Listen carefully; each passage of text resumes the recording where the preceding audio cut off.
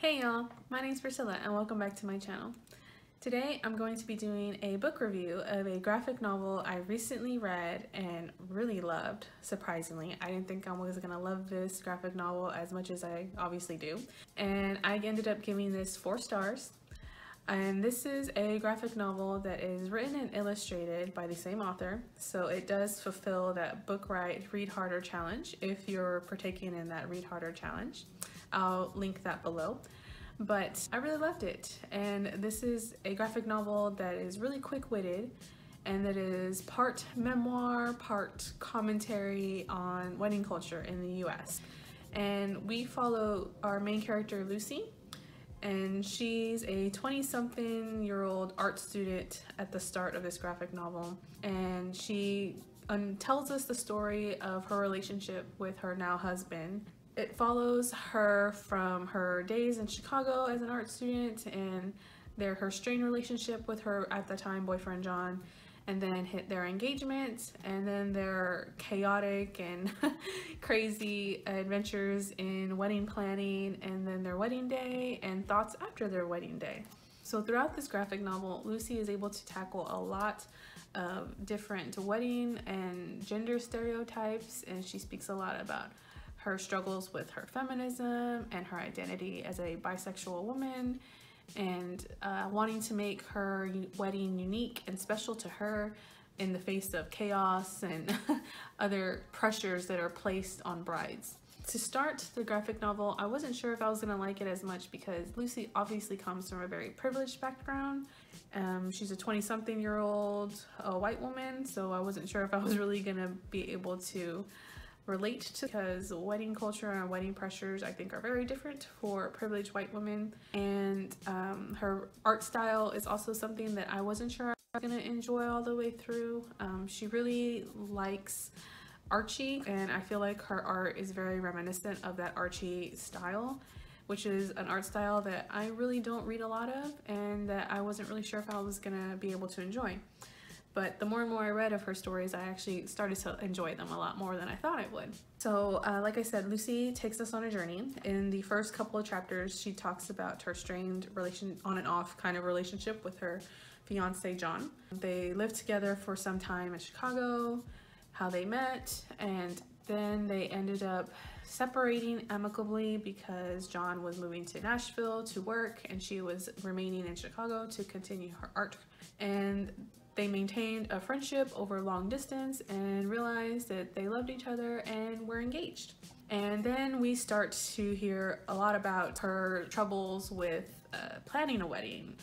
In one particular chapter, she talks about her identity as a bisexual woman and how she dated so many women in the past, and the nights leading up to her wedding, she had nightmares and great fears about how her bisexuality would be erased following marrying a man and obviously being in a long-term monogamous heterosexual relationship.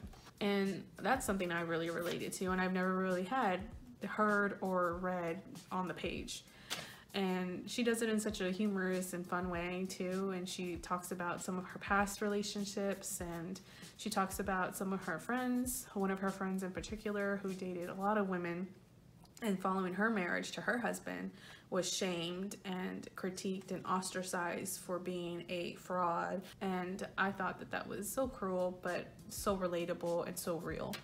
All her stories are very memoir-esque. There are things that happened to her specifically and told in great detail to us. And at the end of each chapter, she kind of takes a theme from one of these chapters and gives a little bit of cultural, historical background. And I really enjoyed these little end caps to each chapter. Some of the ones that I really enjoyed were the ring debate. I think she calls it the ring game, where she talks about how it's ridiculous that there's all these ridiculous expectations of what the ring should be and how many carats it should be, how expensive it should be, how much of your income you should be wasting on a wedding ring, or spending on a wedding ring, I should say. And how she ended up getting, I think John's great-grandmother's ring, which maybe didn't fit the criteria of all these other expectations, but the history behind it is so much more important.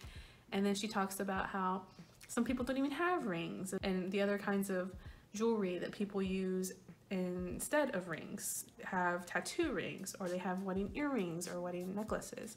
So these are things that I've actually thought about. So these are things that really I was happy to see. She talks about the name changing thing.